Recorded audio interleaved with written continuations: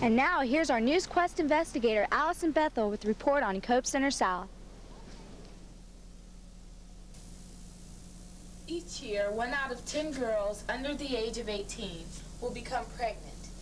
What happens if the girl decides to keep her baby? And how will she continue her education? Cope Center South, Continuing Opportunities for Purposeful Education, is an answer to this question. Here, pregnant girls, married or unmarried, may continue their education without interruption. Girls may also remain part of the regular school system, but attend the special center for pregnant girls without any stigma. We visited Cope Center South to speak with its principal, Miss Dorothy Wallace.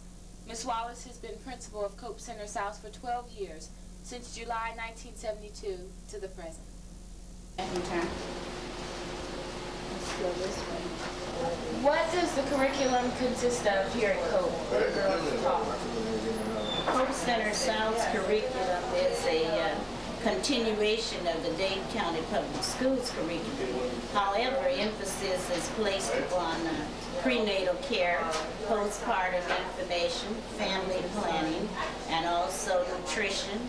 And we also stress exercising, especially the Lamaze method, which is a way of preparing the young ladies for delivery. Okay.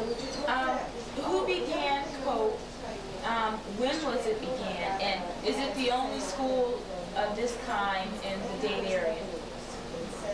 Cope Center South is a continuation of Cope Center North.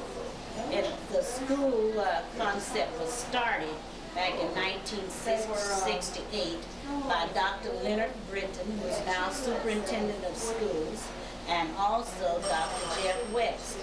The concern at that time was the number of young ladies who were pregnant and not able to continue their education. The word COPE means continuing opportunities for purposeful education. In summary, the first school for pregnant girls was started in Liberty City on 117th and 54th Street, and that was Cope Center North. The first principal was Mr. Gore, who was a male, and followed up with Fran Chambers, who later became principal of the school. Okay. How long are girls allowed to stay here at Cope Center South? A young lady starts in Cope as soon as her pregnancy has been confirmed or when there is a need for her to come to the school. The school is a voluntary program. It is not a place where a young lady has to attend. She voluntarily comes based upon a referral by her social worker or the health department and maybe the counselor. However, we encourage the young ladies to come as soon as the pregnancy has been confirmed or they have definitely planned to go through with the pregnancy. And it's at that point, the earlier we have the young lady enrolled in the program, we feel that we're able to monitor the health needs of the young lady better so that at the end results will be a healthier baby and not a premature baby or low-weight baby. Our real emphasis is to have healthy babies. But back to answer the question as to how long she may remain here. Presently, a young lady may remain at Cope for until the time to return to a home school, which normally would be at the end of the grading period, the first term grading period, or at the end of the year. Prior to this school year, 1983-84, young ladies were returned to their home school at the end of 9 weeks following delivery. As soon as the 9 weeks grading period ended, they were able to return to their home school.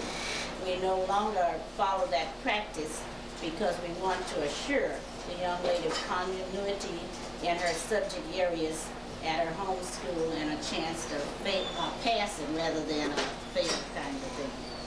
Well, do most students keep their babies after they have them? 99% of the young ladies enrolled at Cope will keep their babies. Cope Center South houses a children's nursery set aside for the girls to keep their babies while attending classes. These babies are cared for by other students. Girls attending Cope range from the age of 12 to 19.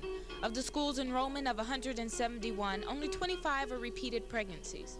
The girls are taught a variety of subjects, ranging from nursing and infant care to academic courses. Cope Center South gives these girls an opportunity to continue their needed education. This is Alison Bethel reporting for NewsQuest 84.